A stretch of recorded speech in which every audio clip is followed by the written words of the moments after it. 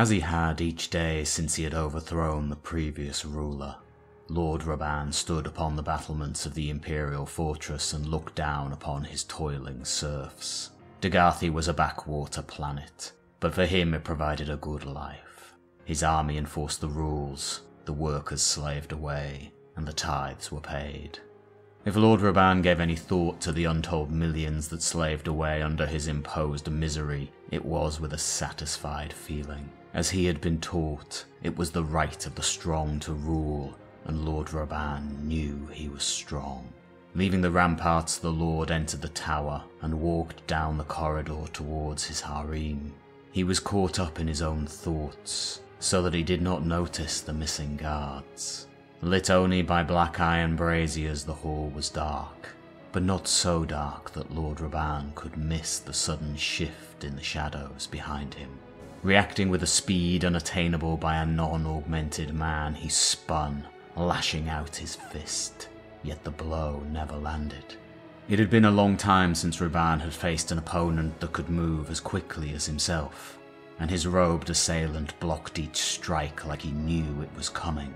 Worse still, by the clanging his fists were making, his foe was wearing some form of power armor beneath his robes. So it was not an Imperial assassin, or a local Dagathi bounty hunter, yet there was little more time for thought as they grappled in the dark. It did not take Raban long to realize he was overmatched in such a contest. If he had any space, he could step back and draw forth his blade, a monomolecular edge power weapon that would penetrate any armor. Raban struggled to give himself room to draw his weapon. This was just what his foe had been waiting for, and his attacker unleashed a flurry of pummeling blows. Raban spat out teeth, desperate enough now to call for guards when he felt something jab into his neck. A jolt of current entered his body, paralyzing him almost instantly. His next thought was that the stone floor was cold, and that there was blood in his mouth. How long he had been out, Raban did not know. Not long, he guessed. Above him, the stranger pulled forth some device from within his robes. It unfolded like a small porter rack. It was a device that Raban had not seen for ages, and a chill ran through his body. At last, he knew his foe. The startle of his terror released a desperate surge as Raban lurched upwards using all his strength, fighting the invisible tendrils that bound his limbs. The hooded figure leaned over him so that, at last, he could see the face. It was older and more haunted than he remembered. "Greetings, Ramael," said a voice that was little more than a rasping whisper. The use of his old name was like some accusation. It sent further waves of terror through Raban's mind. He panicked, struggling hard against unseen bonds while leads and clamps were attached cruelly to his head. While he worked, Cypher spoke again. "The Dark Angels are coming. This mind wipe will remove what I cannot let you reveal. I could remove everything, of course, but I will leave you the full ability to feel. I think you've earned that." It was the last thing Raban remembered, until he woke up in twisting agony. He was bound, and an interrogator chaplain was inches from his face. Raban could see his own pale reflection in the inhuman lenses of that skull-like helm. "I thought that might wake you," said the black-armored space marine. "Welcome to the Rock, heretic. More pain awaits you if you cannot answer my questions. We shall begin with you telling me your true name." Raban, who had long ago been Ramiel, attempted to speak, but found himself unable. Try as he might, he could only scream. Greetings, friends, and welcome to the Imperium's Most Wanted. I'm Lorcan, and this is OnlyWar. There is one whom the masters of the First Legion seek above all others. He is a figure wrapped in shadow, an entity whose every move is shrouded in mystery. His moves and methods are themselves an enigma. Even the name by which he is known seems to hide a deeper meaning. He is Cypher, and to the Dark Angels he is a painful reminder of their shame, and remains their most hated foe. Yet in his pursuit, and through his actions, they have achieved many great victories. During the horror and bloodshed of the Horus Heresy, the Fall of Caliban was one of the last major catastrophes suffered by the Imperium. Since those dark days when the galaxy burned, Cypher has been on the run, eluding capture for nearly 10,000 years. During that time, Cypher has been reported in each of the 5 segmentums, appearing as if from nowhere to haunt the minds of his former brothers. Wherever he goes, death and destruction follows, although whether he is the culprit or merely a herald of woe is often unclear. Although the accounts are too often tainted with bias, it appears that Cypher seldom instigates the carnage that invariably occurs when he is present. Rather that he seems to act as a catalyst, which fans the flames of hatred and mistrust of those around him into a raging inferno. In each case, Cypher vanishes from the scene as abruptly as he arrived. Worlds burn in his wake, yet he leaves little clue as to where he would turn up next. Besides havoc and ruin, there is another trail that Cypher leaves behind. Legend and rumor abound after the passage of the mysterious robed figure, the intrigue over his rapid departure further magnified by the inevitable wave of ensuing questions. What motivates the mysterious cloaked figure? Why does he stoke the flames of rebellion on some worlds, while in others he delivers swift retribution worthy of the Emperor's finest servants? Is he truly deserving of the hatred his former brothers bear him? Or do his actions aid them, and the Imperium in the only way he knows they will accept, lurking in the shadows, under a veil of heresy and deceit? In this first part we will take the story from the first known man to bear the title on Caliban, the 2 known successors, and then through to the events in the 41st millennium that caused the death of the Dark Angel's home world 10 millennia earlier. Before we delve deeper into this mysterious figure, a quick thank you to my patient supporters on Patreon, and those who have subscribed and commented over the time I've been away, dealing with a whole host of life changes. They really do mean the world to me. As always, if you're new here, thank you for joining us and giving me the time to tell you a tale or two. I truly hope I earn your subscription today. The story of Cypher begins well before the Imperium and the Great Crusade came to the Dark Angel's home world of Caliban, before there was even the first talk of angels.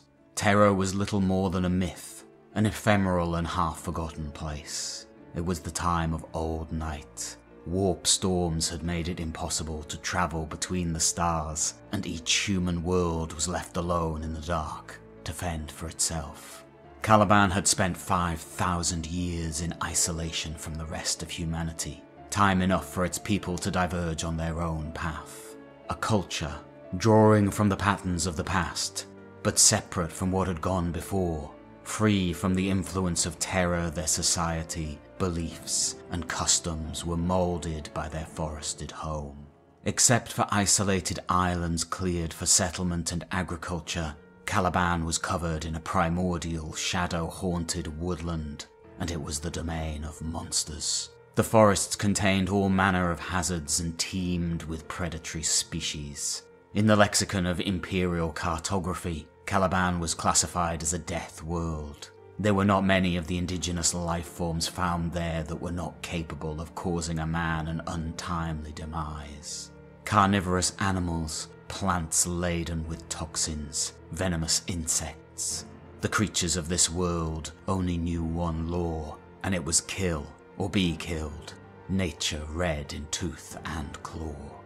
Of all the dangers to human life, there was one class of creatures that was always viewed as being set apart. They were more fearsome and terrifying than any other animal the human population knew. These creatures were simply called the Great Beasts. Each one was unique, representing the only example of its kind. Their diversity was extraordinary. An individual beast might appear to be modelled after a reptile, a mammal, or an insect, or else a horrific chimera combining the features of all of them in a chaotic collaboration. If they had one dominant feature, it was that every one of them appeared to be crafted directly from the stuff of nightmares, the terrors that lurk in the deep subconscious mind made flesh. The dominance of these great beasts helped shape the feudal society that arose on Caliban.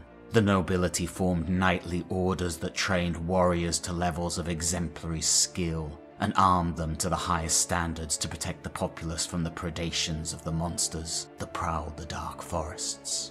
While most of the technology brought to Caliban by their ancient colonist ancestors was long lost, the knowledge of how to repair and maintain primitive versions of bolt pistols, chain swords, and even rudimentary power armor aided the knights, who rode selectively bred war horses called desterias into battle. In due course, the knightly orders went on to construct great fortress monasteries. Whenever one of the beasts began to prey on a settlement, a hunting quest against the creature would be declared. In response, knights and knight supplicant would come to the area from every land, seeking to prove themselves by killing the beast and completing the quest. This was the pattern of life on Caliban for countless generations. Some time before the Emperor came to Caliban, a new knightly order had been founded. It called itself simply the Order, and its members put forward the startling proposition that all men were created equal. Traditionally, knights were recruited strictly from amongst the nobility, but the Order broke with accepted practice to recruit from all layers of society. If an individual proved worthy through his deeds and character, the Order didn't care if he was a commoner or of noble birth. This philosophy caused tensions with some of the more established orders, but when the Order were victorious in a conflict with the Knights of the Crimson Chalice, who besieged their fortress at Alderuk, supplicants flocked to them, and they soon became one of the most powerful and well-regarded knightly orders. But even greater change was to come, in the form of a man-child found living wild in the deep forests. Speaking not a word of human language, how this handsome stranger had survived for years, naked and unarmed, in one of the most dangerous regions of Caliban was a mystery. The wild man became known as Lion L. Johnson, meaning the lion, the son of the forest, in the old tongue of Caliban. Johnson soon demonstrated the prodigious talents of a Primarch, quickly assimilating into human society, and within a few short months, he was the equal of the greatest scholars on Caliban. His intellectual capacity was matched only by his physical power. None could match his strength or prowess in combat, and he swiftly mastered the skills of knighthood to be accepted into the Order. Johnson rapidly ascended through the Order's ranks, his achievements legendary, and coupled with a natural talent to inspire intense devotion in others, yet more recruits flocked to the Order.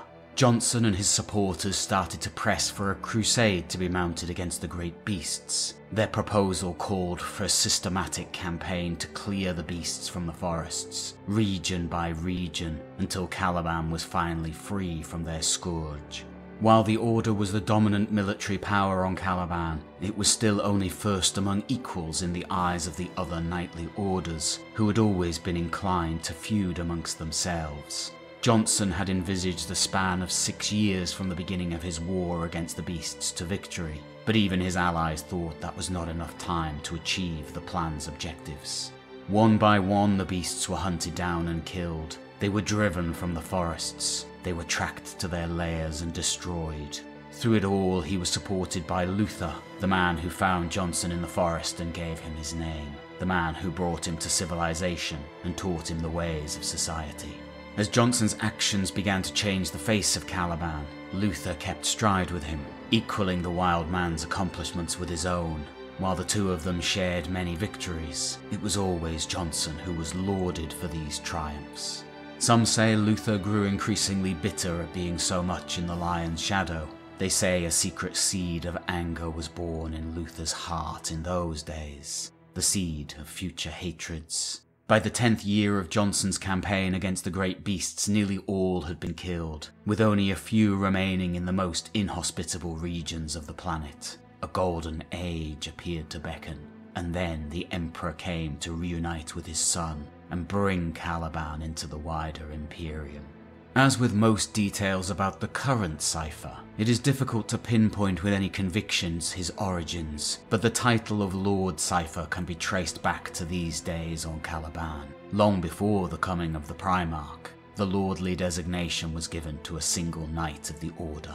The Order was austere, with many rituals simple but exacting. In their view, the most important function of ritual and tradition was to create stability and balance the inner world of the mind and create a sense of social cohesion. To ensure they were maintained, the ruling masters secretly selected a single member, the Lord Cypher.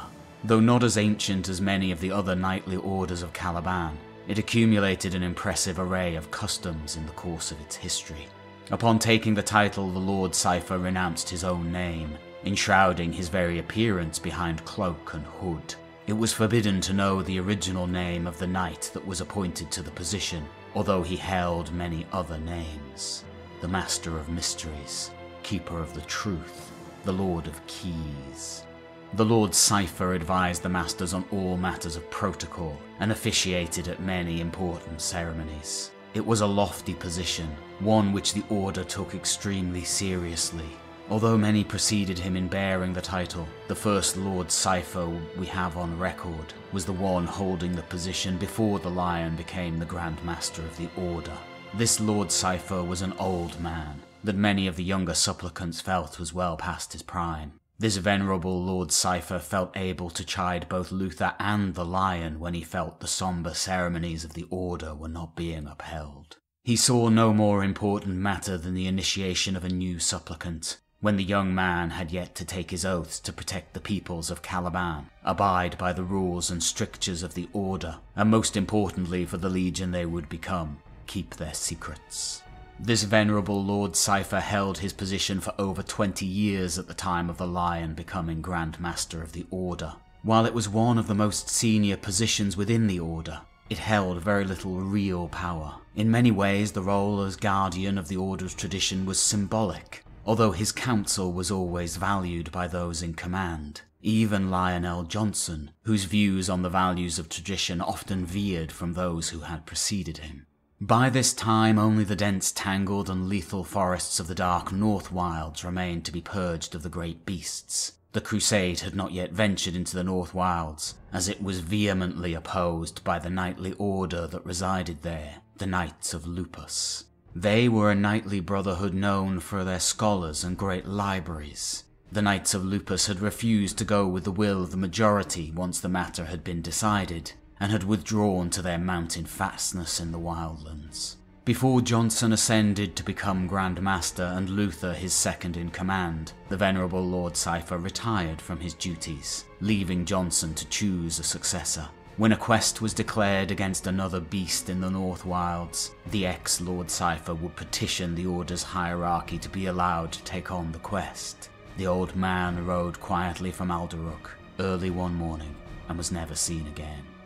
Following the siege of the Knights of Lupus Fortress, when a number of caged beasts were unleashed against the Order, and the defeat of their master Lord Sartana, the campaign was soon over, and Lionel Johnson ascended to the position of Grand Master. He appointed a new Lord Cypher, though his identity was even more of a mystery than usual. This Lord Cypher would be present with the Lion when the Imperium came to Caliban, in an event known as the Descent of Angels.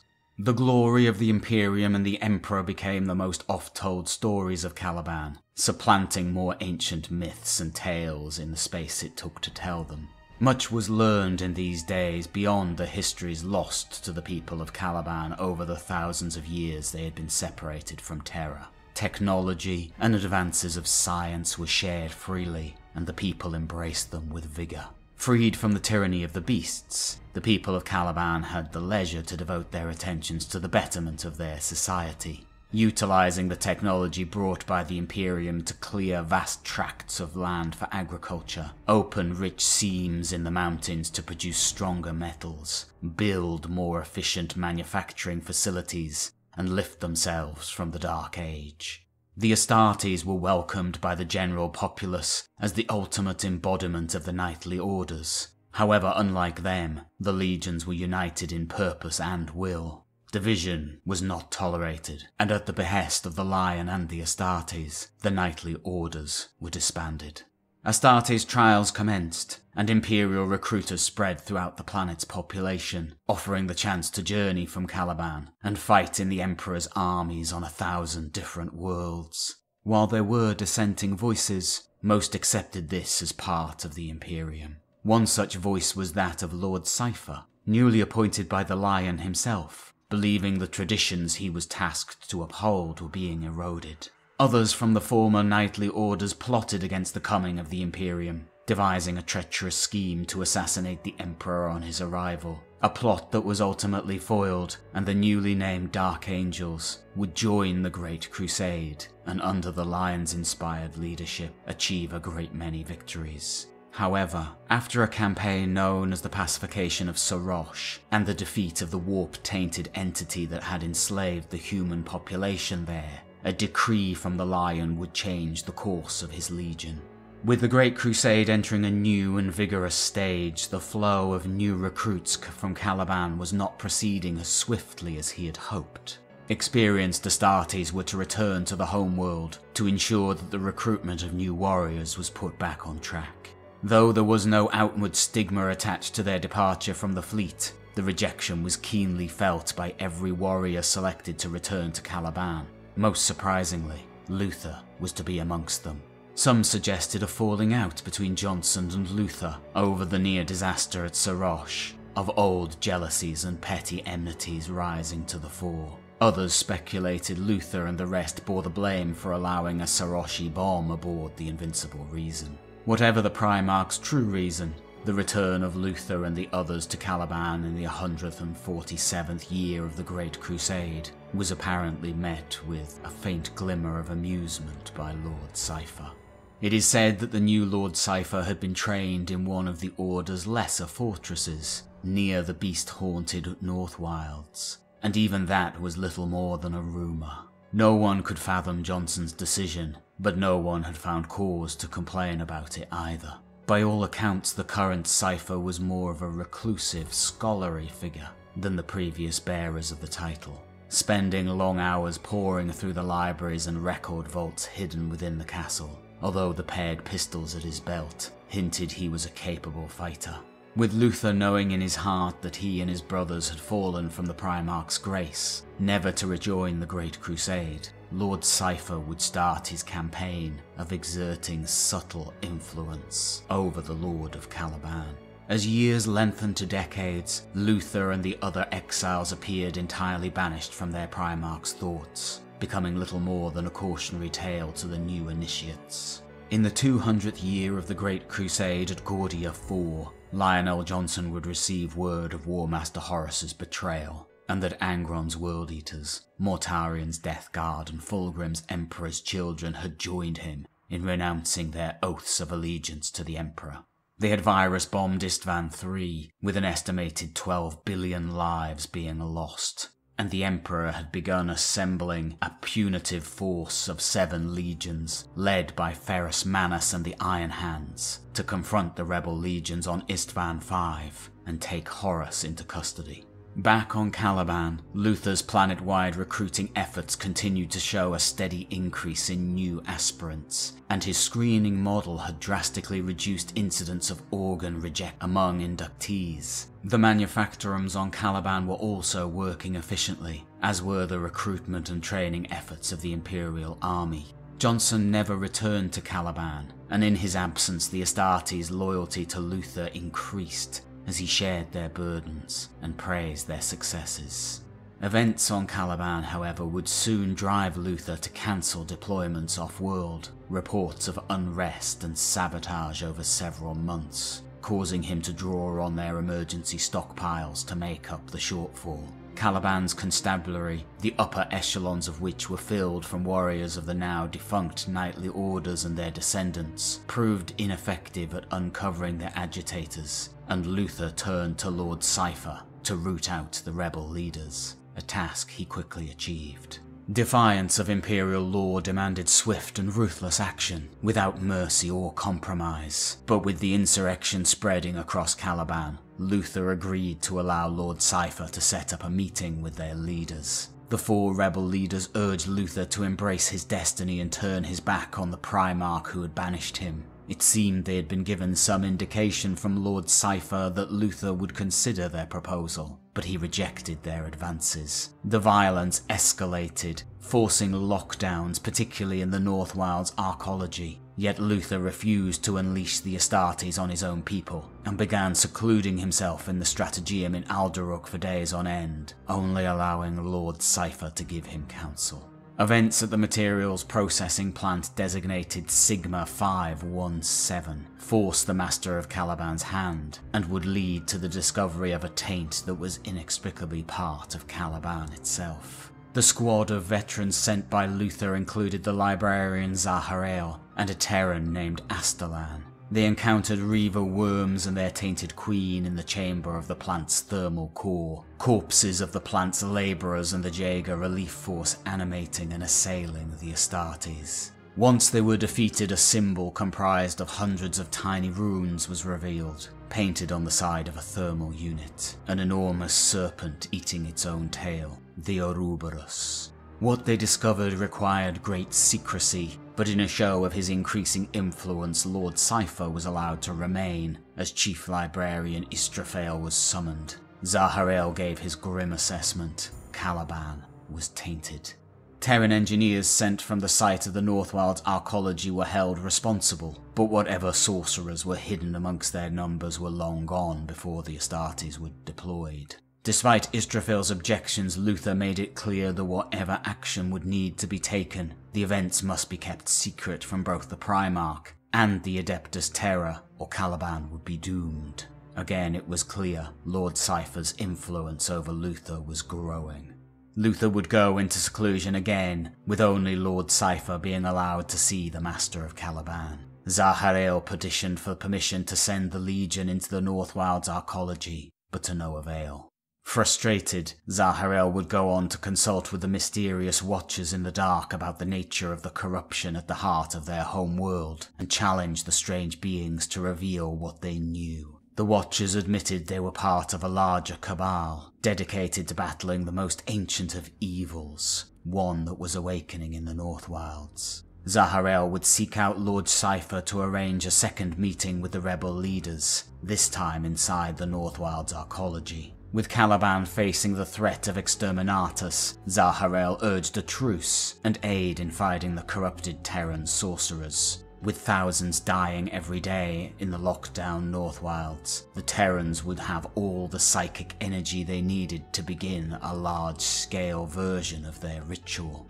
On their journey back to Alderuk, one of the rebel leaders, a former knight named Sardaviel, revealed to Zaharael that he had learned of the taint long ago in the tomes contained in the library of the Knights of Lupus. He also revealed he had tracked down the last surviving members of that order. Of the 5 that remained, only 1 was still alive. He had never stayed in one place for too long, passing like a ghost from one village to another. No one could remember for certain what he looked like, and he wore a great many names over the years. But just as Daviel was closing in, he discovered the former Knight of Lupus had presented himself to a brother knight of the Order who was passing through the village in search of new aspirants. With his skills and experience, he rose through the ranks rapidly. A cold realization dawned on Zaharael, although he struggled to believe why Lionel Johnson would allow it.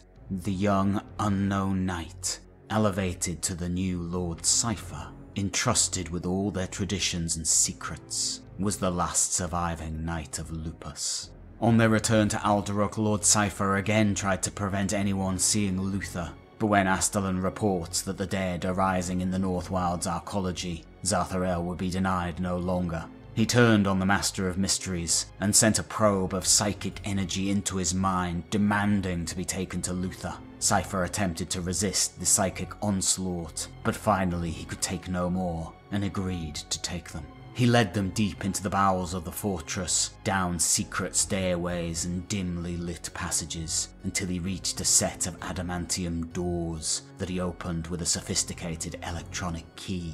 Within there was a library, its packed shelves rising on 8 sides to a vaulted ceiling 50 meters overhead. Luther was seated near the center of the room, his eyes sunken and his cheeks hollowed. There were dark ink marks on his hands, wrists and throat, symbols laid out in a geometric pattern. The Master of Caliban protested against their presence, and revealed the depths of his belief that the Lion had known all along that the Imperium would destroy Caliban. When Brother Librarian Istrafel declared Luther unfit for command and was forced to unleash a torrent of crackling energy upon him, the wards on his skin flared into life, protecting him from harm. With a single word, Luther sent the Terran Librarian reeling, but it was Lord Cypher that immediately fired a searing bolt of plasma into the chest of the Librarian, and only the intervention of Luther prevented him finishing the gravely wounded Astartes. Luther would make moves to secure all elements on Caliban that might oppose him, and declared it a free world once more before turning his attentions to the North Wilds. All the while, Lord Cypher was always close at hand, as the saviour of Caliban continued to delve into the forbidden knowledge contained in the ancient grimoires of the Knights of Lupus. It would be Lord Cypher who would suggest Zaharel could lead Luther to the sorcerers through the turbulence in the warp their ritual was generating. Zaharel knew the risks, but the urgency of their situation caused him to acquiesce. When Luther led the command squad towards the ritual chamber, Lord Cypher brought a leather-bound grimoire that the Master of Caliban intended to use, not to drive the entity back, but to subjugate it. Fighting their way through a mass of corpses controlled by half a dozen Reaver worms to reach the perimeter of the ritual circle where the Terran sorcerers were focusing the building arcane energy. At its center, Zaharel could make out massive coils of scaly hide, larger by far than any queen worm. Whatever Cypher and Luther's original plan, the summoning ritual failed, and the coiled Leviathan returned to that dark place from which it had been summoned. The bridge unraveled, and the storm of psychic energies began to subside. Zaharel would be overcome by the forces he tried to control, and died, only to revive many months later with the foul taint of the entity burned into his soul. By then the rebellion would be over. Most of the Terrans on Caliban had been rounded up, and Luther would have full control over the planet. He had turned his thoughts to securing their freedom from the Imperium. However, there was disunity amongst his followers, as Lord Cypher acted to protect his position of influence over the saviour of Caliban, and the preeminence of the traditionalists. Following his recovery, Zaharel would disappear while on a new mission, and some of the librarians under his command would speculate that Lord Cypher had murdered him to stem Luther's growing reliance on their psychic talents. The Master Magus had left on a mission with Lord Cypher by the special command of Luther. Their psychic trail leaded into the North Wilds, and while both men entered, only one departed. In the ritual attempting to follow the psychic trail, the librarians would be confronted by Lord Cypher both in their vision and in person. He questioned their actions in seeking Zaharel rather than following the orders to contact the warp craft that were approaching the system. In turn, they questioned how Lord Cypher could have blocked their projection when he was not a psyker himself. Cypher would reveal the power was borrowed, but before they could ask from where, the truth was revealed as 6 diminutive figures clad in deep robes appeared from the shadows, the Watchers in the Dark. Unnerved, the librarians agreed to cease their search and return to the rock with Cypher. Unbeknownst to them all, Zaharel was not only alive, but he emerged back onto the surface of Caliban once more, invigorated by new truths. He had thought the Ouroboros was an enemy, devouring Caliban from within. Now he believed the Ouroboros was Caliban, its soul, and he allowed its power to flow into him. A serpent of energy rising from the depths to carry him speeding towards Alderuk, and a reckoning with the man who had left him for dead. On reuniting with his fellow librarian, Zaharel would reveal that Cypher left him to die deep below the North Wilds. His desire for vengeance was put on hold when he was informed that the Watchers in the Dark were providing the Master of Mysteries their aid. Their power could not be underestimated. When Luther called together Zaharel, Lord Cypher, and the new First Master Astalon, his growing paranoia was clear. Cypher expected his treachery to be exposed, but was surprised to find that Zaharel had instead told how he'd urged the Master of Mysteries to leave him behind when the arcology collapsed. The warships approaching Caliban would be emissaries from their own legion, led by Chapter Master Belath, and soon Luther's betrayal of their Primarch would be revealed. Balath's suspicions were raised by the devastation he observed at the Northwild's arcology, but more pressing matters were at hand. Balath told how Horus had succeeded in the near destruction of the Salamander's Raven Guard and Iron Hands, how the Gorgon had been slain at Fulgrim's hand on Istvan V, as the Night Lords, Word Bearers and Iron Warriors revealed they had sided with the traitors. They also learned that the Lion had split the Legion following his duel with Conrad Kurz, leaving Corswain to battle elements of the Death Guard, while he travelled beyond the Ruin Storm to Ultramar, where Rabute Gilliman was gathering his strength. Seemingly, the two Primarchs believed Terra had fallen, and the Emperor was slain at Horus's hand. It was Corswain that dispatched Balath to Caliban with orders to bring more warriors to the campaign. Luther would confirm that recruits were ready, but how could he be sure that Balath remained loyal? He would need to ponder his request, and in the meantime Balath and his returning brothers would be honoured, as was the way of the Knights of the Order, with a feast. In private, Astalon was quick to assert that the chapter master needed to die, but Lord Cypher pointed out that Balath and most of his companions were sons of Caliban, and they may not be opposed to their purposes, and they may not be opposed to their ambitions. Cypher guided Luther to conclude that both sides would likely exhaust themselves in the conflict raging across the galaxy, and Caliban would be strong enough to stand alone if they kept the warriors Balath was demanding. He reinforced the point by saying if the Order was to stand, then those who called themselves Dark Angels were outsiders, tools of Terra, and enemies to their cause. Lord Cypher was tasked with speaking with Balath, and as many of the Calibanite emissaries under his command as he could, to find those who might be open to their point of view. He was hesitant, believing it an unnecessary complication. At the feast, Lord Cypher had ensured that the outcome of his discussions with the members of the returning force were clear, with golden goblets marking out those who would likely join their cause, while those who would likely resist were given silver. Events would be accelerated when Balath received a report that Astalon was commandeering the ships in orbit, and while Luther would be genuinely surprised by the actions of his second-in-command, he would not be swayed from making his speech to the assembled Astartes. It was time, he said, for Caliban to be liberated from the yoke of the Imperium. Their world had been ravaged in the name of Terra, their ancient traditions washed away by the imperial truth, and their noble history overwritten with propaganda and lies. He would not follow Horus, but the Emperor was a tyrant unworthy of their loyalty too. He brought up the burning of Prospero by the Space Wolves, and asked if Caliban would face a similar fate at the hands of the Hounds of Fenris. Luther claimed the Lion had abandoned Caliban to its fate, while he raised a new empire alongside his brother, and his powerful speech was close to swaying all the Astartes in the hall.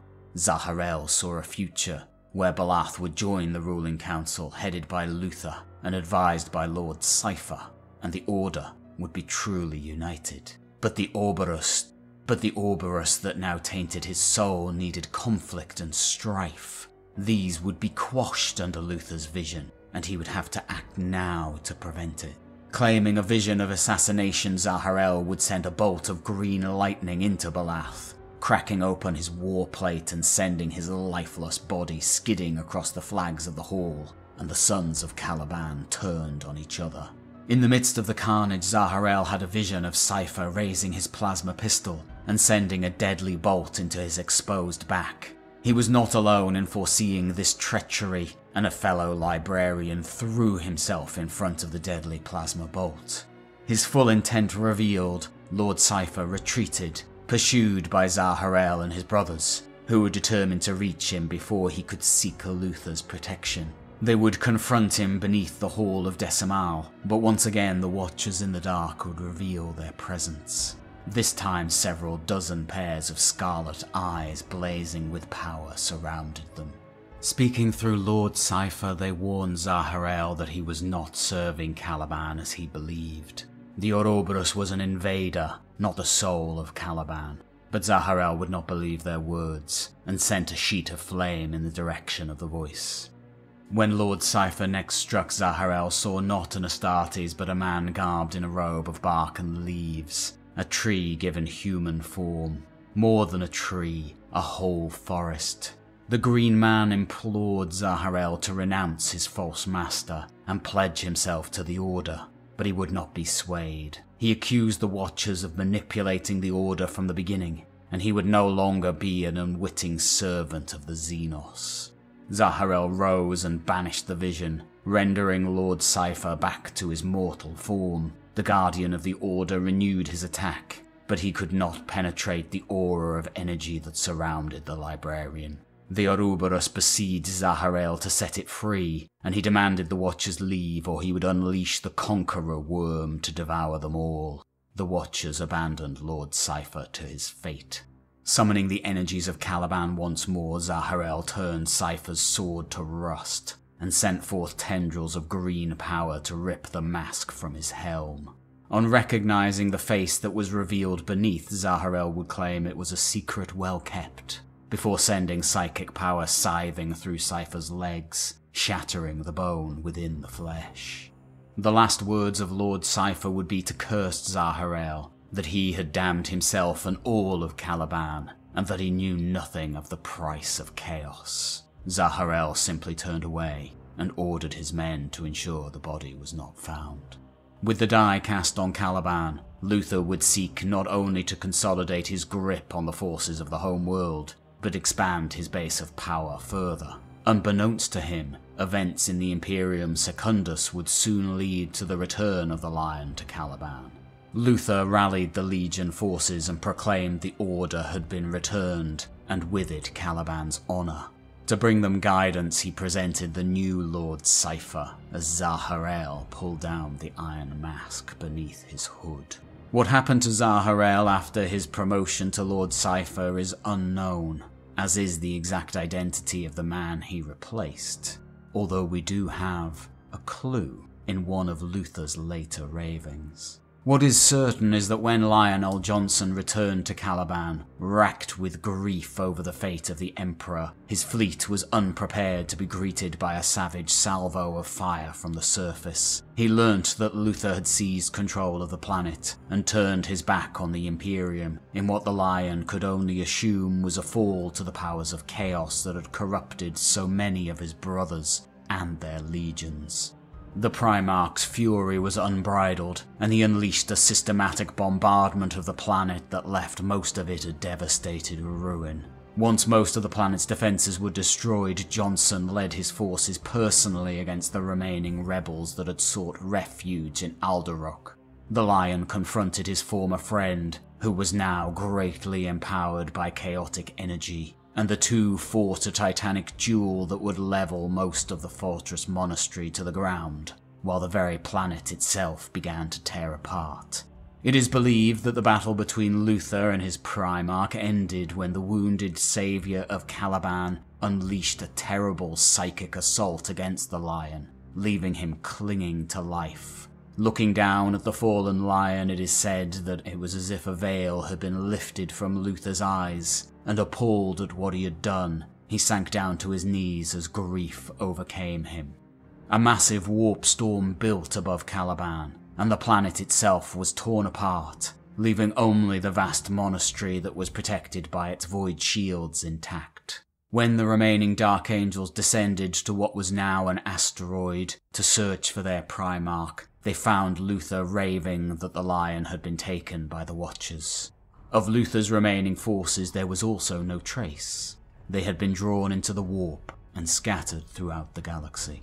The surviving Dark Angels grieved for their lost homeworld and Primarch, and felt there was no choice but to hide the truth of their brother's betrayal, for fear of being declared excommunicate traitoris. It was decreed that no outsider must learn the dreadful truth. In the wake of the fall of Caliban, the Dark Angels immersed themselves in the war known as the Great Scouring, against what remained of the traitor legions.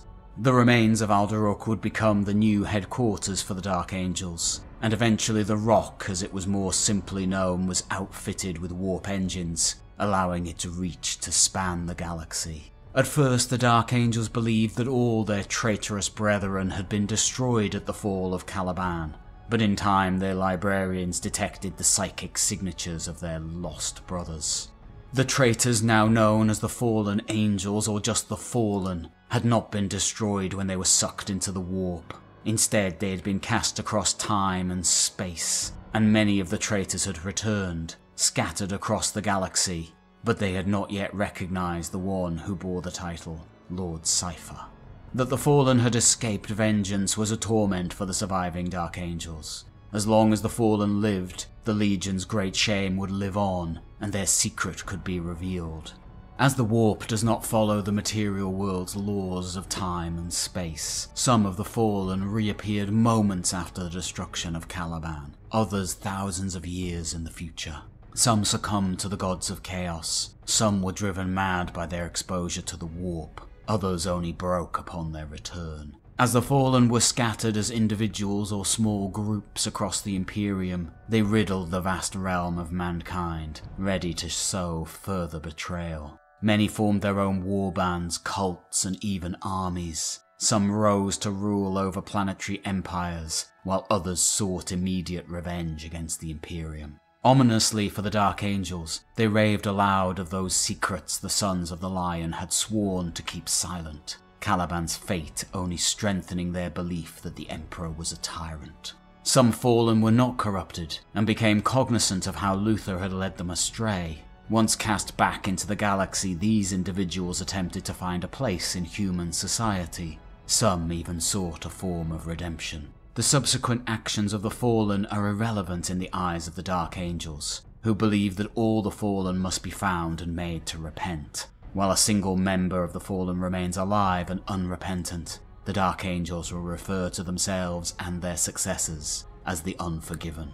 In the aftermath of the heresy, the Dark Angels mostly complied with the strictures of the Codex Astartes. They also took advantage of this period of upheaval to hide the dark truth of Caliban's fall. There was also another matter they wished to keep from being uncovered: the loss of one of their second founding chapters, the Lion's Sable, in the Forgotten Wars, and one of their first encounters with the Fallen they have hunted ever since, the one now known simply as Cypher.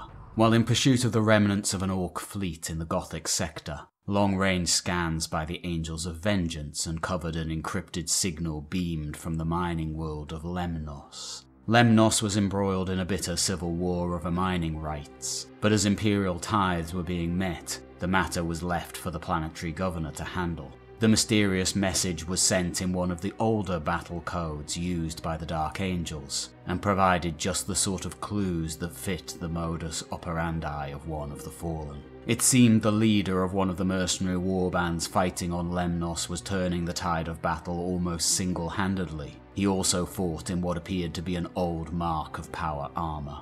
At close ranges, librarians from the Unforgiven chapters can pick up the unique psychic signatures of those who bear traces of their shared Primarch, and on Lemnos, the librarians reported multiple readings. The original target, a towering man known as the Mauler, gave those telltale signs, and Terminators from the Angels of Vengeance First Company were sent in to apprehend him. There were, however, other readings picked up from the vicinity as well. One of these signals flickered, the first recorded encounter, with the unique signals that would later be associated with Cypher. The strike team suffered high casualties, but was successful in capturing the Mauler, although there was one amongst his warband who shot his way out. At the time, neither the robed stranger, his unusually lethal pistol shots, nor his subsequent escape and disappearance were the calling cards they have since become. The Mauler was secured in the dungeons of the Rock, and under the harsh methods of the interrogator chaplains and mind probes of the librarians, he revealed he had once been known as Brother Stytrix. Before recanting and being granted the release of death, Stytrix revealed more. He named a dozen of the Fallen operating in the sector, and members of the Dark Angels and their successors, the Angels of Vengeance, and the ill-fated Lion's Sable followed these trails. With each new scrap of information, a larger and more sinister plot was slowly uncovered. A corruption spread through 6 systems of the Gothic sector, a coherent and sinister thread that bore many of the hallmarks of an elaborate plot by the Alpha Legion, although at that time, the Inquisition believed that Legion destroyed. Weaving through the clues and crisscrossing trail of evidence scattered across the Gothic sector, the name of Cypher became a fast-growing obsession. At times, the cowled figure produced the psychic signature of a fallen, but at others the librarians could detect nothing save for a brief flickering of the signal, as if it were overtaken by some other being. There was more, a hollow, null void, a cold emptiness that moved through the Imperium like a shadow left behind. The pursuit of Cypher stretched from years into decades, until it came to the densely populated world of Brigia. The commander of the planetary defense force there, Grand Captain Tylius, was most likely a member of the Fallen, and he had been in recent contact with Cypher. The Grand Captain was already wary, and remained within Brigia's most formidable fortress system, an entire army acting as his personal bodyguard. Person, the Supreme Grand Master of the Dark Angels, gathered all the Unforgiven within range to strike, and both the Angels of Redemption and the Lion's Sable answered the summons. With precision timing and deadly accuracy, the Unforgiven made headway through the fortress's outermost defences, working their way inwards, and were poised for a final attack on the central keep, where Tylius was hidden, when a new target of opportunity appeared on the battlefield: Cypher. Having been frustrated in their hunt for so long, all efforts shifted from defeating Tylius's forces to apprehending Cypher. His appearance drew in Person's Terminator reserves as they teleported in an attempt to surround their quarry. Tylius was a cunning tactician, however, and he chose this moment to release a large reserve force of traitor Terminators teleported to aid his fortress defense, while mobs of cultists were called up from nearby population centers. He was indeed a fallen, and he had immersed himself in a labyrinthine Alpha Legion scheme. Cypher moved across the battlefield with speed and surety, and again the Unforgiven flushed out their prize, in the midst of the raging conflagration all around them. With his twin pistols, the robed warrior blasted a hole through the defenders of Brigia, and kept just ahead of his pursuers until he reached a blast door leading to an underground complex below. Before the nearest squad of Deathwing could reach him, the Chaos Terminators launched their counterattack, and soon the Unforgiven were too hard-pressed to follow. Although they were victorious, by the time they assaulted the final stronghold, Cypher and Tylius had made good their escape. The events on Brigia established that the Fallen would ally with those legions who fell during the heresy, and it was no surprise when the clues that had been leading the Unforgiven across the Gothic sector now led towards the Eye of Terror itself, and specifically the outermost twin planets of Cocytus 1 and 2. To travel too close to the Eye of Terror was forbidden by the Imperium, and defences surrounding the rent in reality would make it difficult to enter without being observed. Furthermore, after Brigia, several Inquisitors had already been dispatched to look into the reported presence of the despised Alpha Legion.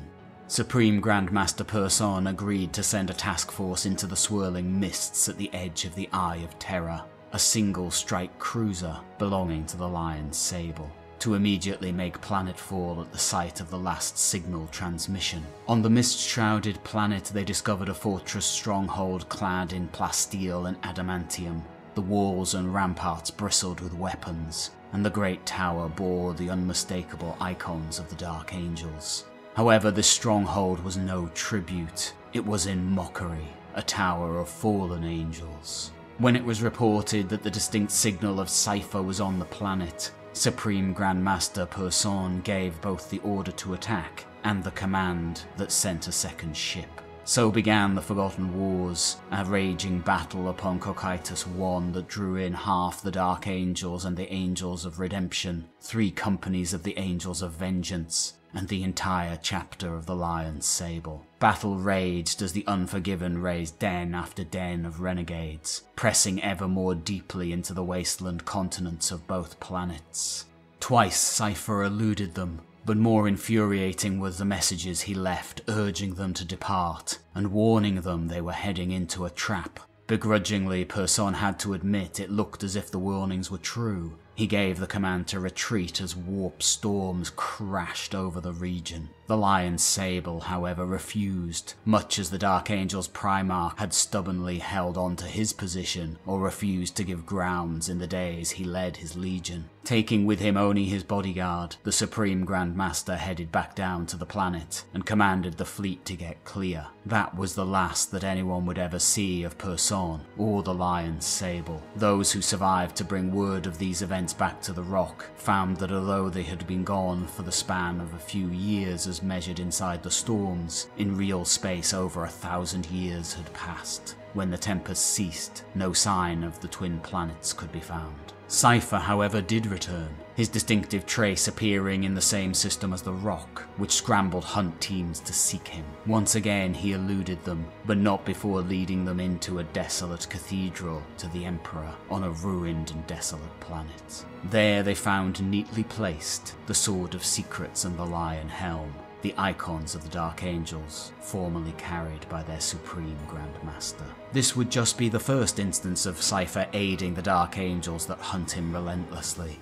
Another occurred during the Battle of Vermilak Prime in 822 M33, the final confrontation of the Red Stars campaign. In the Kolgotha system, the entire Dark Angels were deployed against an OnlyWar of war boss Zograx the Great. It was hoped the Deathwing could draw out and slay the war boss before the Marines were overwhelmed by the rising green tide. Alas, Zograx's mechs deployed a jamming device that prevented the Deathwing from teleporting anywhere near his vicinity. Defiant, Supreme Grandmaster Aloken led his own command squad and the 3rd Company in an attempt to cut through the war boss's bodyguard. However, the mega-armoured knobs were supported by many hulking mechanized fighting machines and proved too powerful. By the time Aloken appeared before the chain-axe-wielding Orc war boss, his force was all but spent. Zograx was a formidable foe, and the Supreme Grand Master was cut down. But as the hulking Orc reached to claim the Lion's Helm for his prize, his hand was vaporized by a bolt of plasma. Howling in anger and surprise, the towering Orc war boss would take a rapid volley of bolt pistols through both his good eye and the bionically enhanced one. Cypher appeared, spinning in a circle while his twin guns blazed away, plasma pistol melting holes through mega armor, while bolter shells struck at the joints and open-faced helms. Cypher then dragged Aloken, still bearing the chapter artifact, to a nearby trench, and made his escape while the Dark Angels closed in and the 1st Company arrived to secure victory. Of Cypher, no further signs could be found. The title of Supreme Grand Master would be passed on to Mordoran, and he would later release Luther from stasis to consult him about Cypher. Luther would urge caution in pursuit of the Master of Mysteries. Mordoran would misinterpret Luther's warning, and in attempting to capture Cypher once more, his actions led to the near destruction of the chapter. In despair at his reckless actions, Mordoran would take his own life in Luther's cell on his return to the Rock.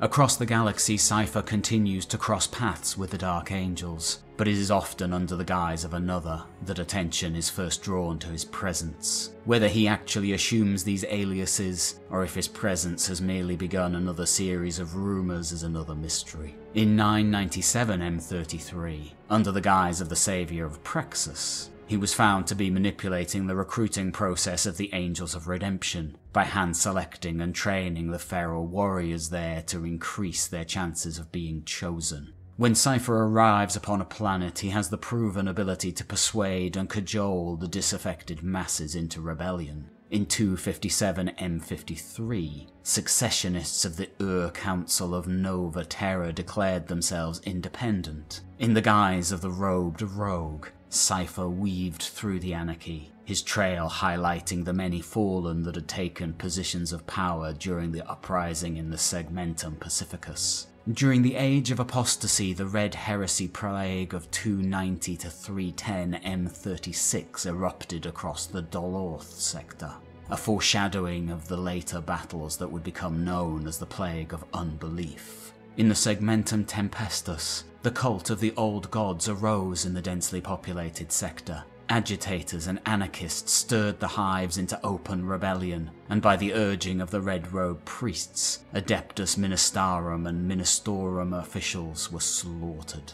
These crimes drew an armed response from the Imperium that included the Silver Skulls chapter, but attempts to kill the leaders behind the uprising proved disastrous. Only the arrival of the Dark Angels and the Third Company of the Angels of Vengeance staved off certain defeat. However, the Silver Skulls observed the Deathwing forsaking the battle in pursuit of a mysterious robed Astartes. Before Cypher escaped, an Angels of Vengeance librarian detected several fallen ensconced within the red-robed hierarchy of the Red Heresy. The Silver Skulls were able to carry the day, but openly condemned the Dark Angels, and a formal protest was filed with the High Lords of Terror.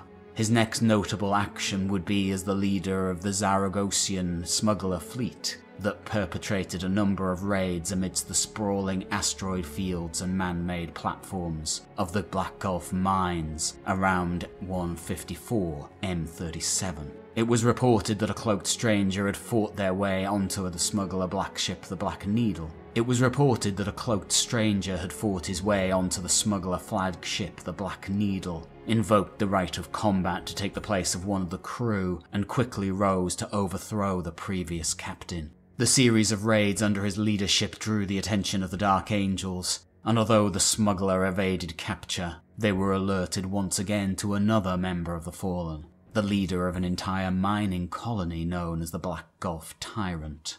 Despite the apparently obvious aid the one known as Cypher has given his former brothers since the fall of Caliban, it did not stop the Supreme Grandmaster Anaziel making a special request of the High Lords of Terror to raise a new chapter in the 37th millennium, with their secret sole purpose being to hunt down the Lord of the Fallen. This highly mobile faction was named the Disciples of Caliban, and the purest gene seed available to the Dark Angels was used in their creation. Despite the best efforts of his former brothers to keep his identity a secret, there have been incidents where Cypher has attracted the attention of the Inquisition. He is known to have once subverted an inquisitorial death squad for his own purposes. In 665 M38, while on a secret mission, Inquisitor Ardalus, who wore a cowl to cover his hideous injuries, was supplanted by Cypher, who acted in his stead. After using his new guise to destroy many sensitive records pertaining to both himself and the Unforgiven chapters, Cypher took control of his web of agents and misdirected the defense of Septius VII, resulting in the complete collapse of an Imperial hive world. While the planetary governor and ruling caste was corrupt and unjust, he was the rightful ruler, and the planet's tithes had always been honoured.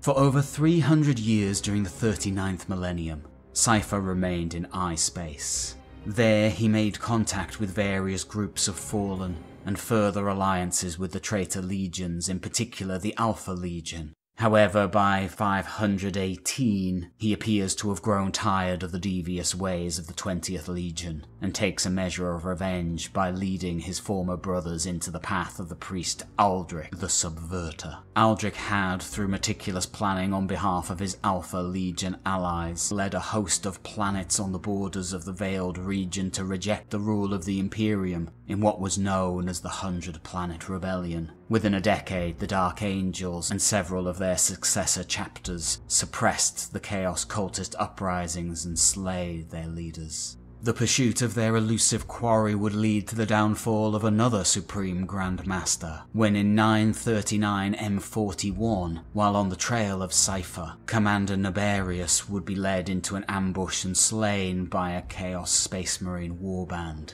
Grandmaster Azrael leads his Death Wing to recover his body and ended the conflict, now known as the Ramiel Betrayal. While Cypher eluded capture once more, Azrael's deeds, in both this action and others, would see him named successor and current Supreme Grandmaster of the First Legion. There is some disparity in certain records around when Azrael assumed his position, but these could easily be another example of the Dark Angel's desire for secrecy in all matters concerning Cypher and the Fallen. Trailing the Master of Mysteries would lead the Dark Angels to uncover a number of corrupt Chaos cults, instigated by the Alpha Legion during the spate of civil uprisings known as the Macarian Heresy of 405 M41 that occurred in territories gained by the Imperium during the Macarian Crusade of Lord Solar Macarius. A number of Fallen were also identified during these actions, but a clash with the Space Wolves prevented their capture.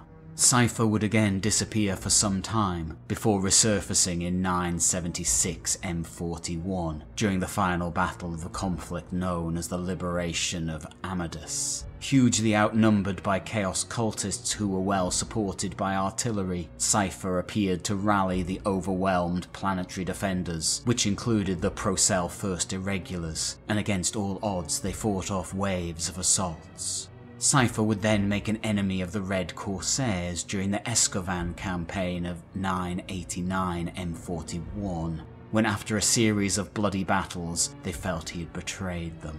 Many years later, the Red Corsairs thought they had finally captured Cypher aboard a strike cruiser, yet when the heretic Astartes pirates boarded the vessel, they found only cultists, who would die to the last, refusing to reveal Cypher's whereabouts, or how he had escaped. After millennia of evading capture, Cypher would make a surprising turn on the world of Tharsis, in the ruins of the fortress known as the Slaughter Keep, when he would present himself directly and surrender to a force of Black Knights, saving one of their number by slaying an Astartes they believed at the time to be Astalan, Luther's second in command during the Fall of Caliban. He then demanded to be taken to their superiors. Cypher relinquished his ancient plasma and bolt pistols as he surrendered, but would not part with the great longsword he had strapped across his back.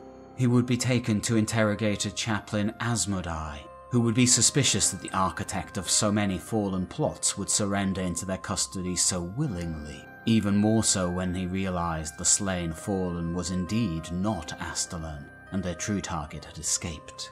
Cypher told the chaplain it was imperative he see the Supreme Grand Master to avert a great catastrophe that would come if the plans of a captured traitor known as Anaval would come to pass. Chaplain Asmodai would question if the Astartes before him was even the one they knew as Cypher, until the Lord of the Fallen uttered the word Starfire, the command code uttered by Astalan that activated Caliban's defensive grid to open fire upon the Lion. Asmodai would consult with Grand Master Belial and his fellow chaplain Saphon, the Master of Sanctity, about Cypher's surrender and desire to speak with Azrael. They would agree that Cypher's excruciation and repentance, along with the secrets he could reveal, would be an unparalleled achievement, and vital for the future success of the hunt for the other fallen. Despite this, they could not ignore his claims of a direct threat to the chapter, and agreed to consult with the rest of the inner circle. While clearing the last of the resistance on the surface of Tharsis, a fierce battle still raged in orbit, during which a departing renegade battleship was identified as the Terminus Est, flagship of the despised traitor legionary Typhus. Asmodai would take Cypher to Grand Master Belial, the Deathwing commander. However, he was unprepared for Belial to immediately draw his blade, the Sword of Silence, and make to execute Cypher on the spot. The interrogator chaplain had mere fractions of a second to react, and only managed to deflect the Grand Master's blow by sacrificing his own hand in an attempt to grasp the blade. In his conflicted rage, Belial would warn it was too dangerous to allow Cypher to live, that he would bend their thoughts to his will and manipulate them.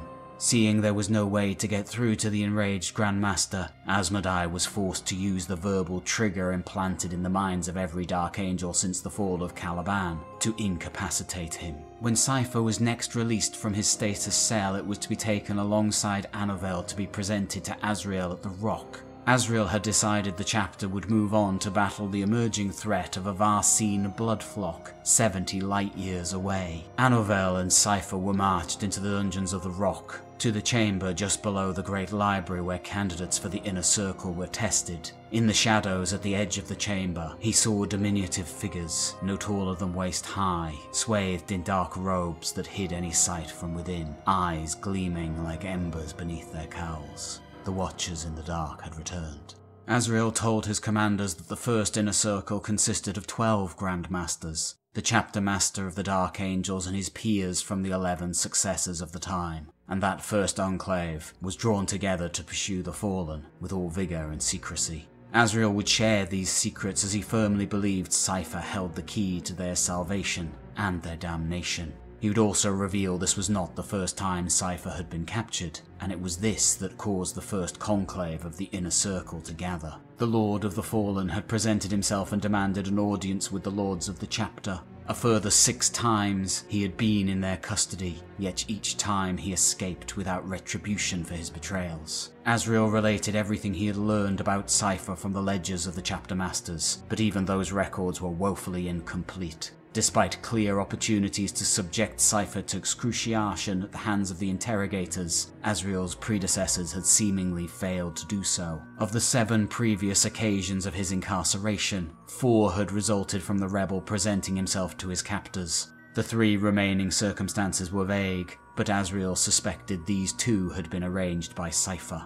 Similarly, the reports were unclear on the manner of his departure, but Cypher had found freedom 7 times before. The only other theme connecting these encounters was their timing. Every appearance of Cypher happened just before a pivotal moment in the chapter's history, the eve of a great victory or defeat.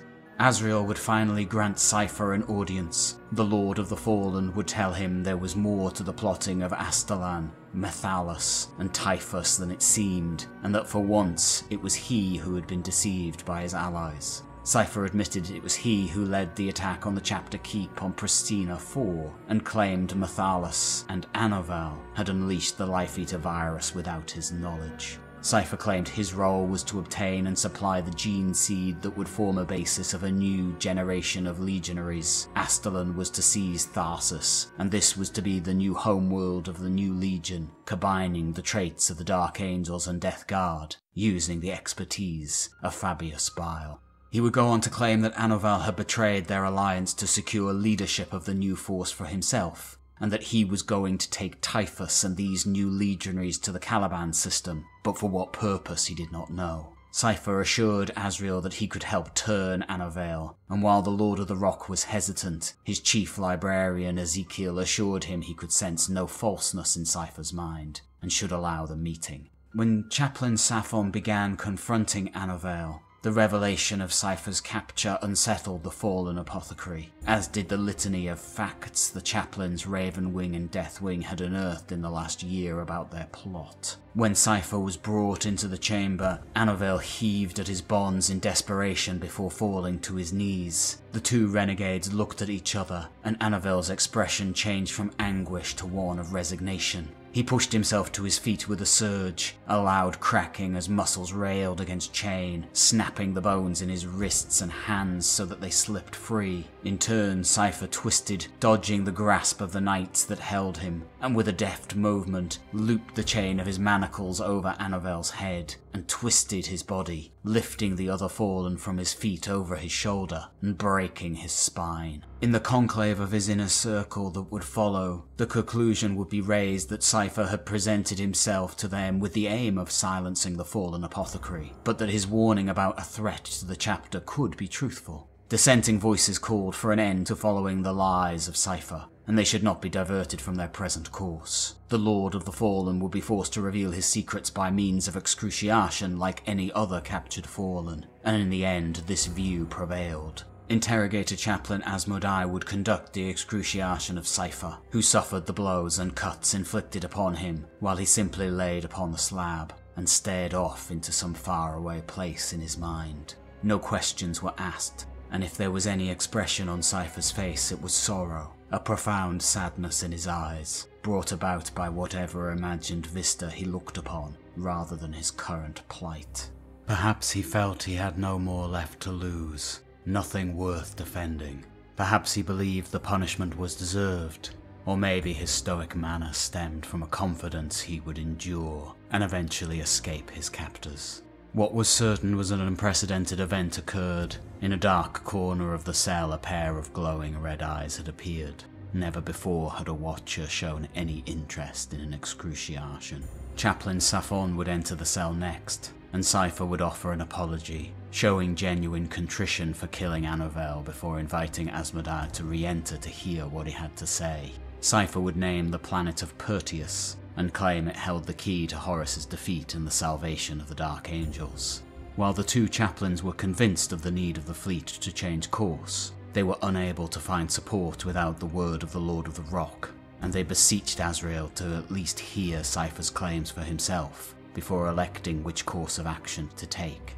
In that meeting, the Lord of the Fallen would empathize with Azrael's doubts, and would even appear to show honest and earnest admiration for the Supreme Grand Master, and say any shame he carried for his actions in the cause of the hunt was misplaced. Azrael would ask how Cypher intended to escape on this occasion, to which his reply was he intended to leave the same way he had left the company of the 7 prior Supreme Grand Masters, with his permission. And so Cypher would continue, reminding Azrael it was not only the traitor legions that joined Horus during the dark days of the heresy. There were others within the loyalist legions that betrayed their oaths to their brothers Primarch and the Emperor. While Azrael would contest this did not compare to the crimes of the Fallen, he did concede this was true. Cypher would continue that the other legions were of no mind to conceal the treachery in their ranks, and some even used it to reinforce their dedication to the Emperor, but the Dark Angels chose the path of secrecy and lies, and this became their crime.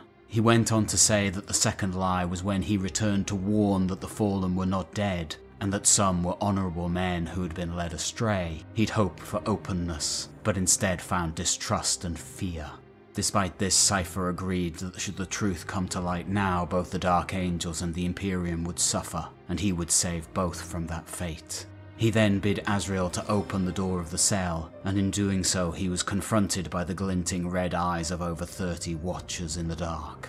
Azrael felt the sense of dislocation, and suddenly ahead was a great door, and Cypher was at his shoulder, freed from his bonds. The portal led to a huge cathedral-like space, the walls covered in stacks of machinery and monitors joined by coils of cables and pipes. However, their eyes were drawn to the centre of the chamber, where there was a perfect sphere of marbled black with flecks of gold that moved slowly across its surface. The mysterious object emanated an obvious sentience. Chief Librarian Ezekiel was also summoned to the chamber by the Watchers, and he would confirm the sphere was connected to the warp and could sense their presence, but he could penetrate its mysteries no further.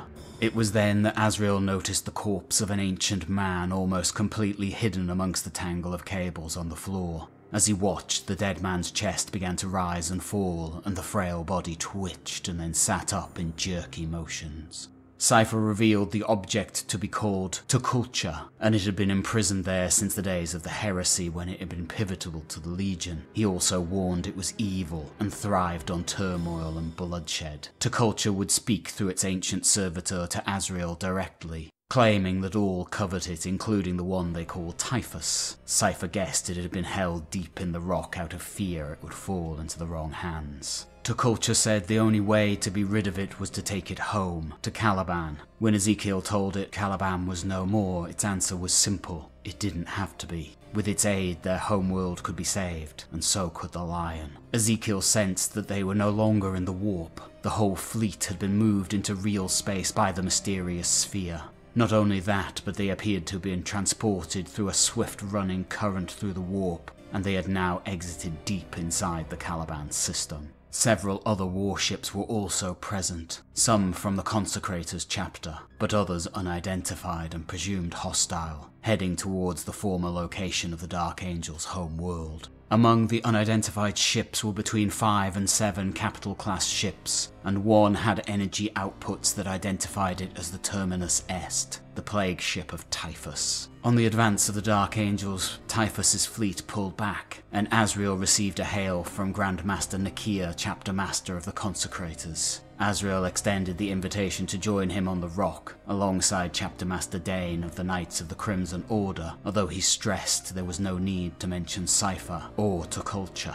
As the fleet made its way slowly to the Caliban nominal point, Azrael wrestled with balancing the future of his chapter and the impact on the Imperium should the true legacy of Caliban be revealed. As they advanced, the Terminus Est and the rest of Typhus's plague fleet withdrew, but it was clear the traitor commander had no intention of leaving the system. Over 10,000 years, the asteroid remains of ancient Caliban had spread along the planet's former orbit, creating a dense field containing tens of thousands of pieces of planetary debris and a cloud of dust and gas that extended for several thousand kilometers further. While hosting the other chapter masters, Azrael received a report that the enemy fleet had changed course and was now heading directly towards them. That was not all. Ezekiel informed the Lord of the Rock that Tukulcha had psychically warned him that nearly 30 other ships were in the Imperium close to Caliban, shrouded by a warp spell. Before long, a massive interspatial tear appeared, the prismatic energy of the warp ripping through reality in a multicolored blaze. Silhouettes wavered in the brightness, casting long shadows into the real universe that blotted out the stars.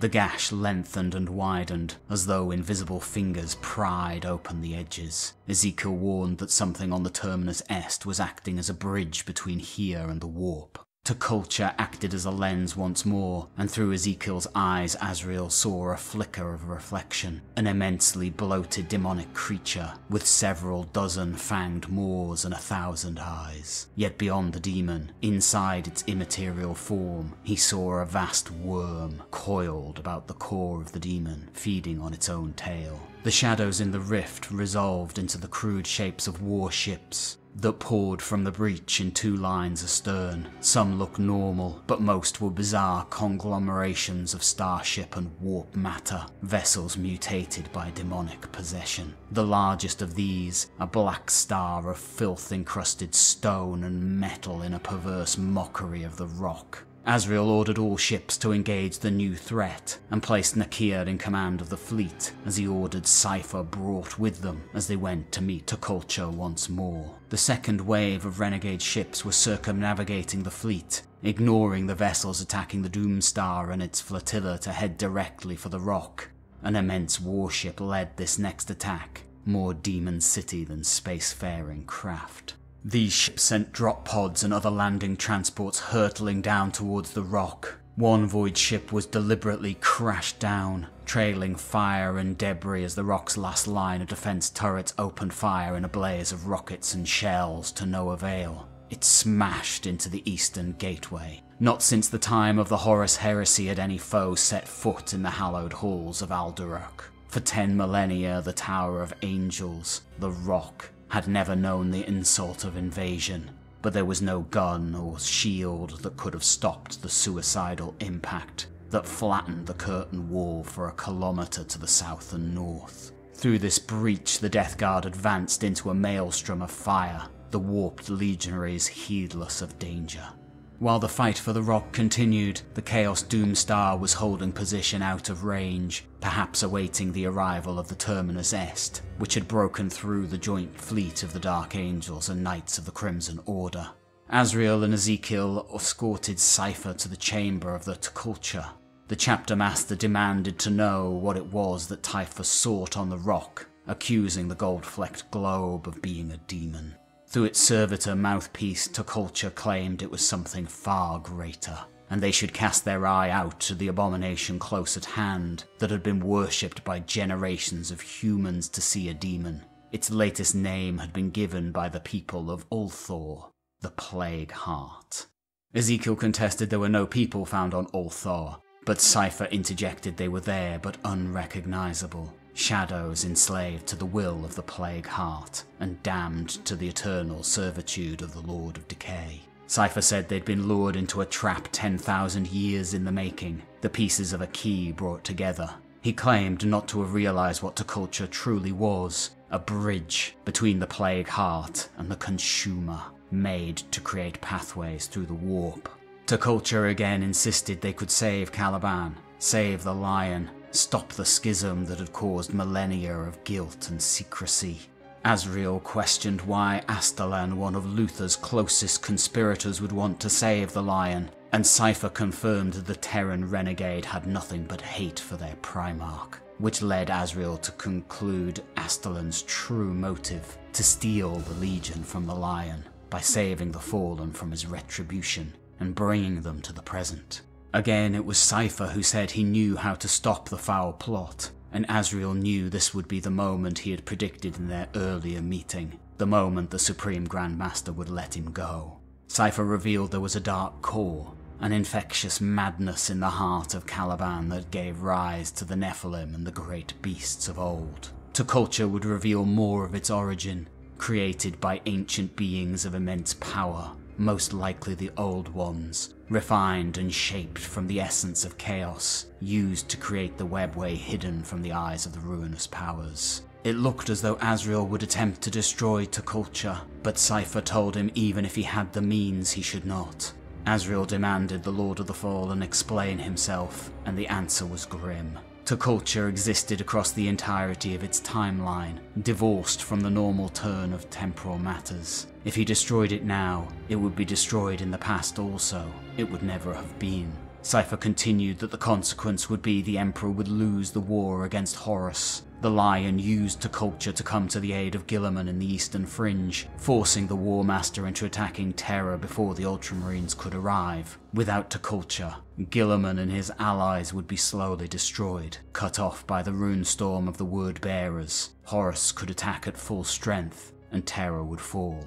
Cypher claimed there was another way. The taint of Caliban was close at hand. This is why the Terminus Est and the Plague Heart were not attacking. The three elements of the ritual were being brought together. One divided into three: the bridge, the Plague Heart, and whatever dwelt in the core of Caliban, reuniting, tearing open reality to conjoin the material and immaterial as it was designed to do.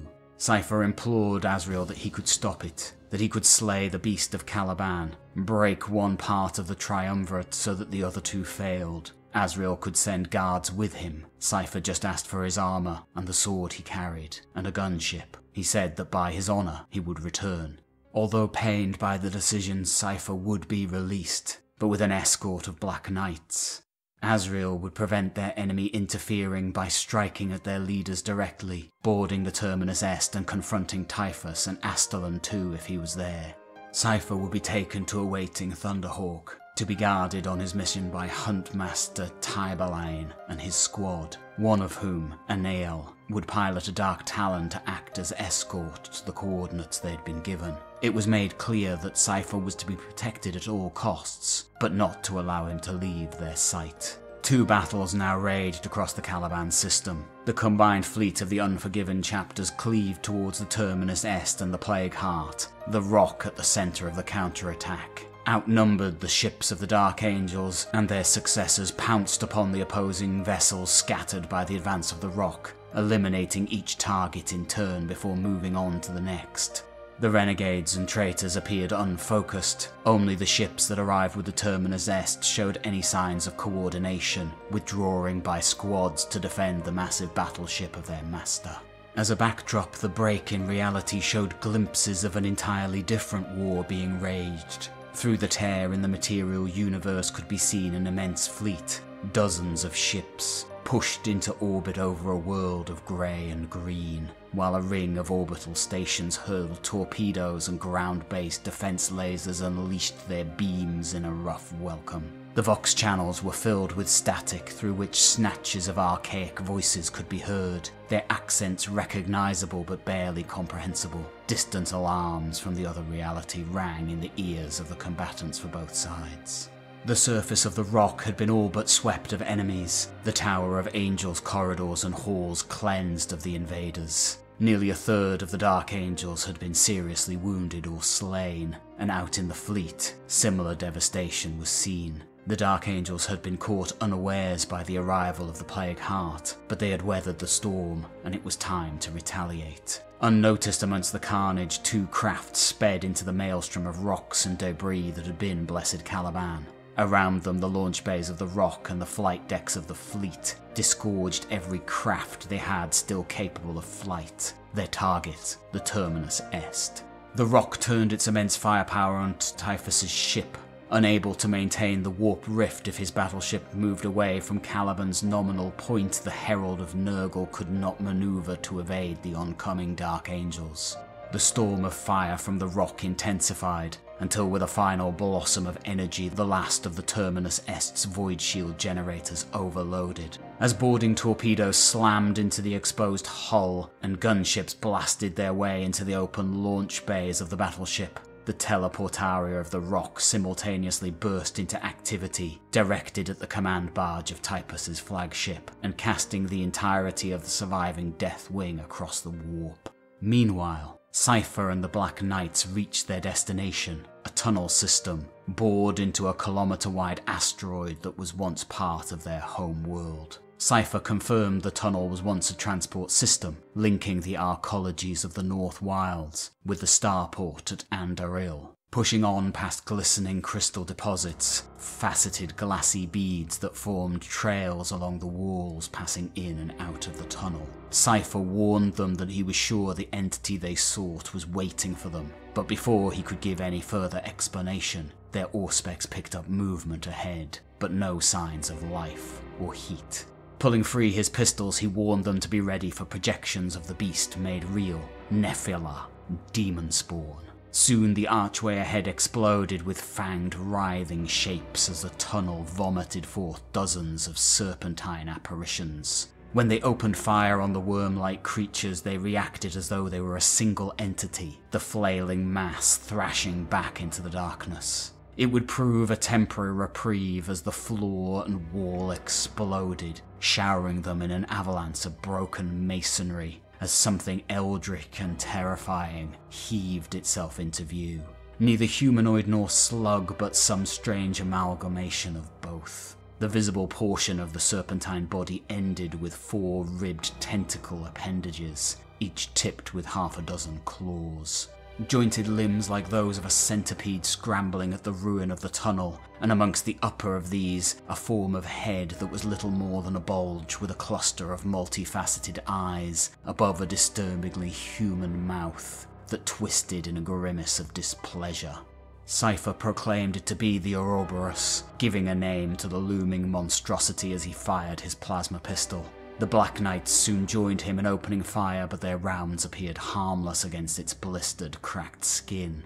Brother Sabrail, who bore the fabled blade of Corswain, leapt at the demon spawn, and the other Black Knights swapped pistols for Corvus hammers as Cypher stitched a line of shots across the creature's eyes. As the Black Knights were locked in deadly melee, Cypher would push past the creature's visage, disappearing into the gloom of the burrow it had created.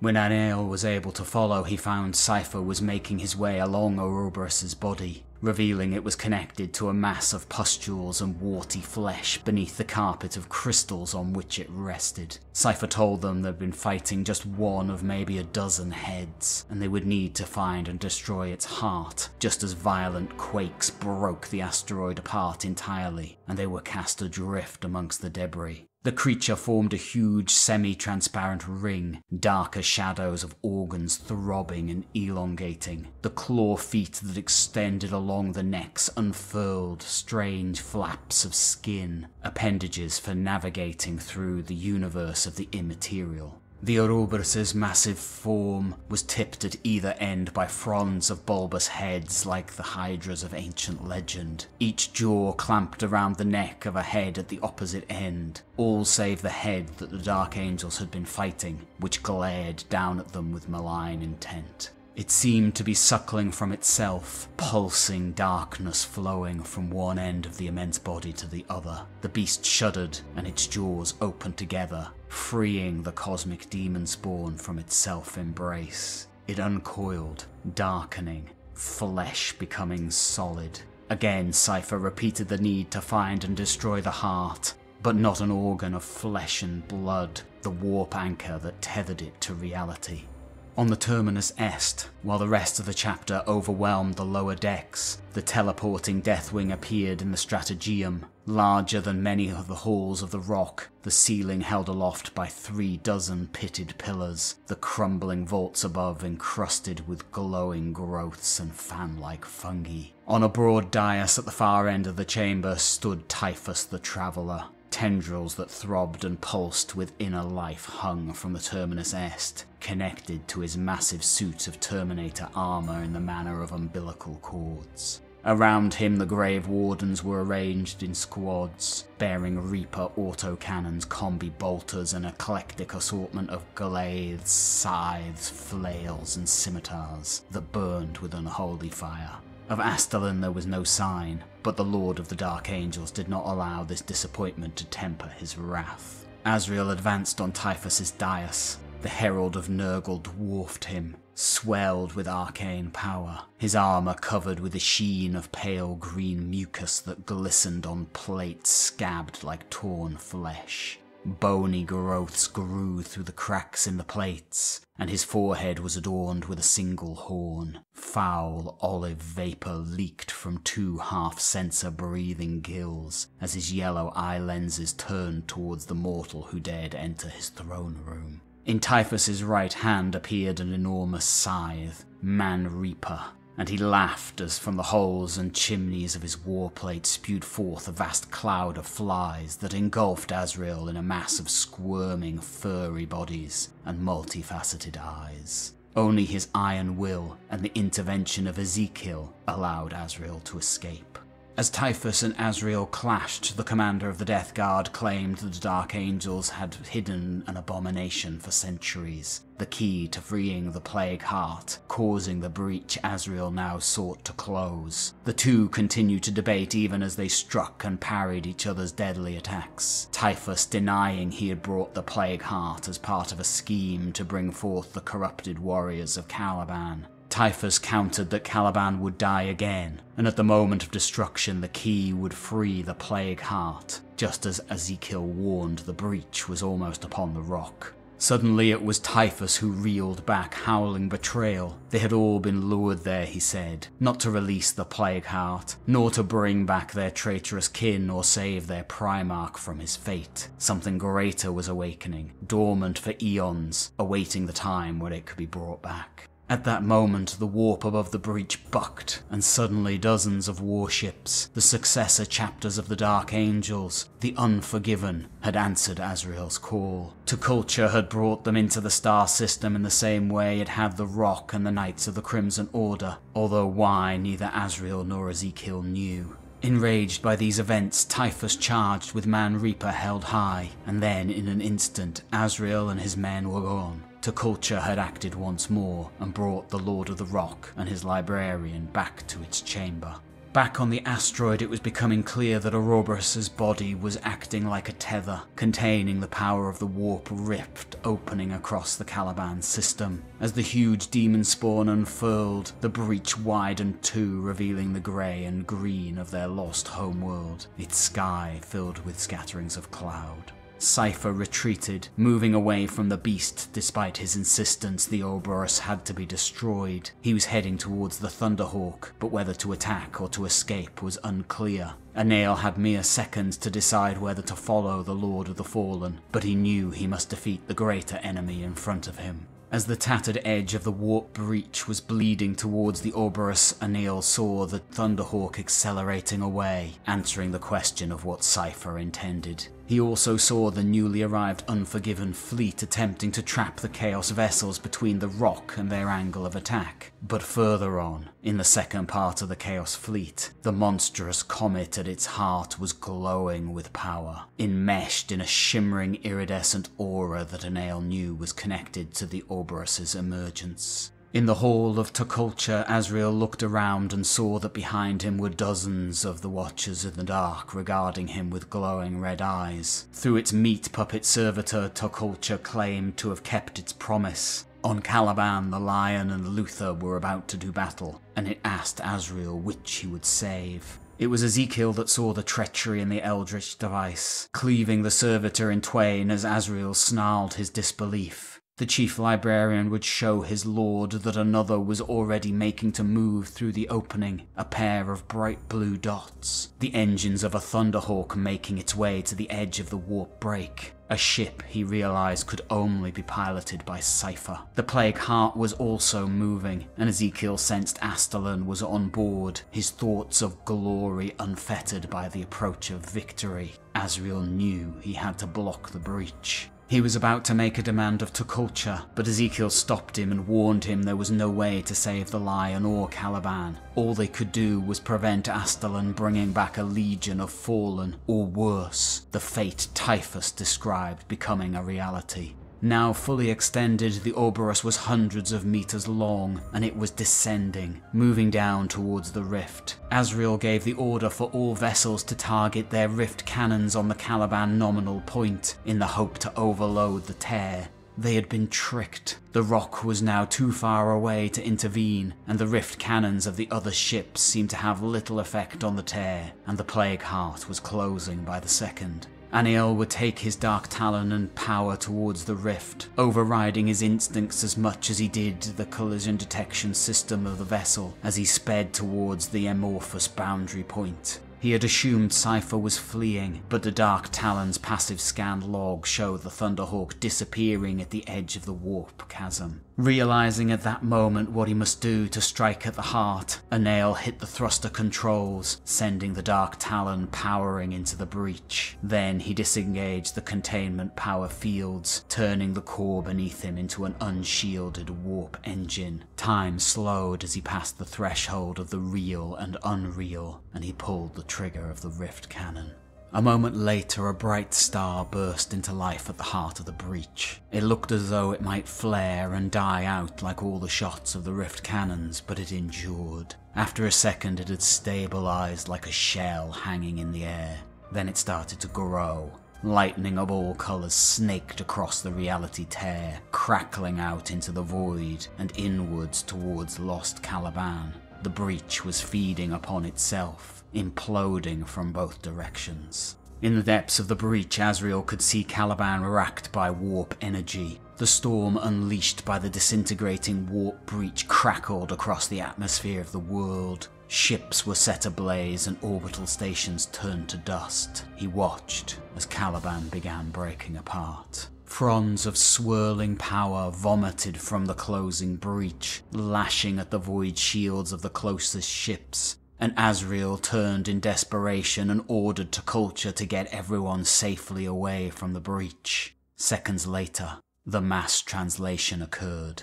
The fleet was scattered but safe, but so too were the Plague Heart and the Terminus Est. Culture had saved them all, seeming in its own way to take pleasure in taking Azrael's command literally. Cypher had escaped once more, making it through the breach before it closed, although Azrael contended everything they knew about him meant he would likely return, as indeed he had promised, and both he and Astalon should be considered still at large. Azrael would be proven correct, but that story and the ones that follow will be for the second part of this entry in the Imperium's Most Wanted, as we conclude a tale that takes us from Cadia to Terra and try to unravel the motives and mystery of the man of many names and titles. The thrice accursed, the Lord of the Fallen, the Master of Mysteries, the one simply known as Cypher. I hope you've enjoyed our journey together, and I've earned your subscription today. And I'll see you again in the near future, where there is only war.